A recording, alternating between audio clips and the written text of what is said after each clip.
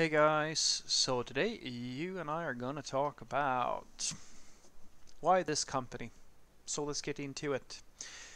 So the question in question was, Frederick, when the interviewer asks you why Google or why do you want to work at this company, how do you answer?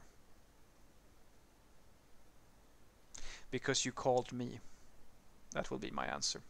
It actually has been once or twice. I remember actually having a conversation with I was called up by Klarna a few years back, and the manager there said, and I will never forget these words. It was the most arrogant thing I've ever heard anybody say in an interview process. He said to me, Frederick, "Oh, I'm so happy to have you in the pipeline, and of course we're going to try to make you want to work here because although a lot of people want to work for us, we don't want to assume that everybody wants to work for us." And the second he finished that statement, I don't know what happened. I just immediately said it. I said, "Oh no, I think that's actually a very good plan for you because you're just one of a few companies I'm talking to. I'm just gonna here to see what you're about, but right now I'm actually further in the pipe with a few other companies. So you're really the only one in the mix. I hope that's okay with you." He was quiet there for a moment, and he goes, "Yeah, of course, of course. We understand that you have other prospects and so forth." And then we moved on.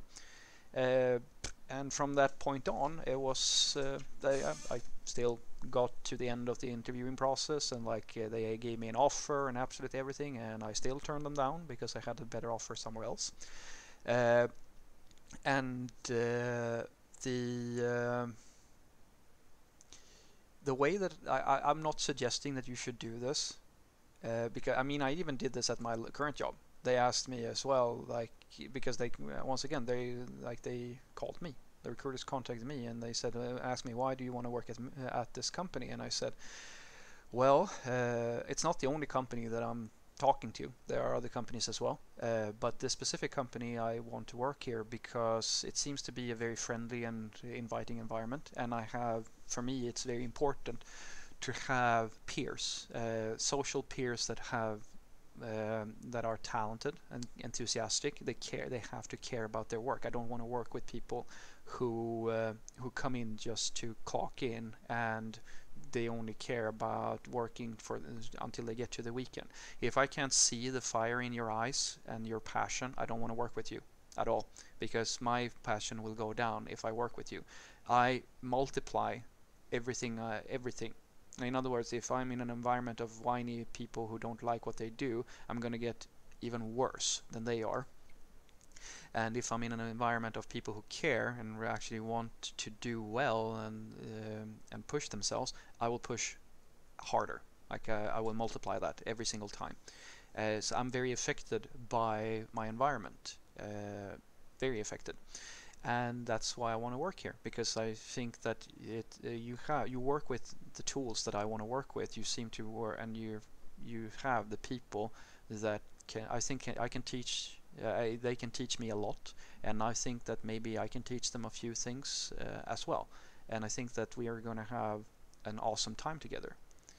And that was my answer, and I got the job there as well. But I told them, this is just another job for you. I know that if you say that to Google, they might. I mean, if it's not a complete idiot that's part of that is recruiting you, they will understand that. But I know that there are a lot of, and the high brand companies might have the attitude that you should have thought about this, because I mean they only hire the followers to their church, right? Or at the very least, if you look at I'm not sure if that is the case when you're inside, but for the people who are trying to get in, it's definitely the case. You act as if this company that you want to work for is something super special, and this is common in the bigger corporations for sure. I've had other big banks and major industry companies who called me up and said, "Oh, I'm working for so and so," and I kind of go, and then they immediately say, "You probably heard about us." And I go, "No, I've never heard about you." And then they kind of lose their train of thought, but Okay, okay, yeah, we're this major bank out there, out in, I don't know, the UK or something like that. And I kind of go, why in the fucking world would you assume that me, a little tiny Swedish citizen, which is a country the size of like where we have a population like where most of your mid-sized cities, you have a bigger population in a mid-sized city than in my entire country. Why in the fucking world would you assume that I keep my ear to the ground for what's going on in every single industry across the entire globe? We have banks here as well. It's not one of yours, and now I'm the freak because I don't know about you. You probably need to talk to someone who's into finances, or maybe you need to talk to someone who is less focused on IT. Because I can promise you, if Google called, I would know them. Why are you so arrogant that you assume that I know about you? I don't know, but the thing that like if you want a good tip, just like tell them like literally usually the way that it works, and it probably is, it's almost always the thing that they want to hear, is that one part is that is either a comment about how like what they do, that is what they want to hear, or a comment about how they do that thing. These are the two things that is almost always the thing that they want to hear. And what I mean by that is basically that if first and foremost what they do. So if it's a company and they are working in an interesting domain, you will usually say something like, "Yeah, I'm actually I want to work here because I think it's a very interesting problem." I don't know. Let's say that you wanted to work for Spotify or something like that. I really want to work for Spotify because I mean you're a very big company and you're basically today one of the main facilitators of music. You make working with music at the scale that you do, like it's never been done before, and you're providing a service that is valued by like millions and millions and millions of people every day, and you're actually making it much more accessible to and affordable to connect the artists and their consumers. And I think I want to be part of that platform because I love music and I love IT, and I think that this is a great opportunity for me to join those two loves. That is a very decent answer to like it's a perfectly fine answer, and I literally made it up like that.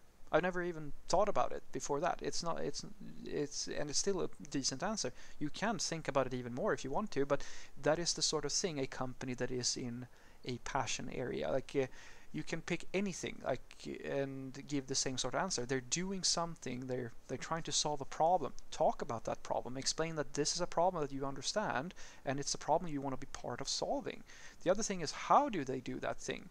Well, then you can go with the classics, which is the tech perspective, and just say that, oh, I know that you're working with A, B, and C, and the thing is that these are tools that I really care about, and I know that you're doing these processes and you're like doing things in this way and that way, and I think that's super exciting. I want to be a part of that because I want to further my own understanding of how to work with A, B, and C.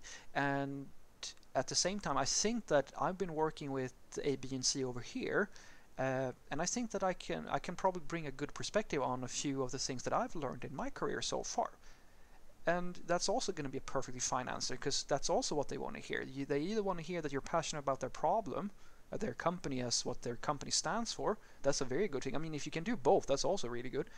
Or they want to hear that you're passionate about the sort of challenges that you're going to face because they want to trust that you're going into their company for the right reasons. If you're saying stuff like, I want to work at Google because a lot of people tell me that I can slack off and you're going to pay me a lot of money, that's probably not going to go over all that well. So what I want you to take away from this is that when someone asks me, at the very least, why do you want to work for this company, depending on my mood, I might say that I want to work here because I think it's a good opportunity and kind of just leave it at that.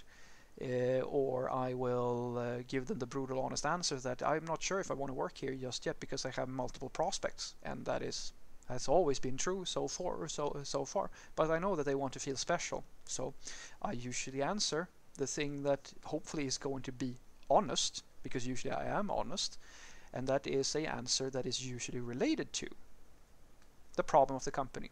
What problem are they solving? Or if it's Google, I mean, they have some of the most interesting problems in the world. You don't trust me when I say this. I would not have to make up the reason I would want to be part of those problems, because they're very, very interesting problems. Same thing goes for the second thing is, what type of work do they do? How do they do work? That's also a very good answer. Try to explain that, oh, you know that they're using these tools and that, those tools, and these are very interesting things to you. You want to learn more about this technology, or you want to want to see what it's like to be part of this sort of office culture, this environment, and work with people that are like-minded and things like that. This is also a very good answer. These two things will be practically every single candidate will say something along those lines if they want the job. You can take these to the bank. They will work 100% of the time. The only thing that matters is how effective you are at communicating that you actually genuinely feel this way.